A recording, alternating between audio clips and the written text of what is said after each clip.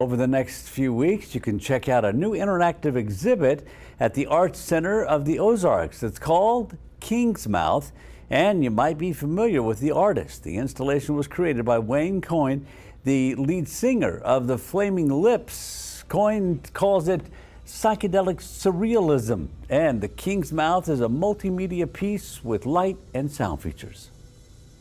It's an installation that is an all-immersive experience, so it has sound, it has light, and you can actually interact with the exhibition.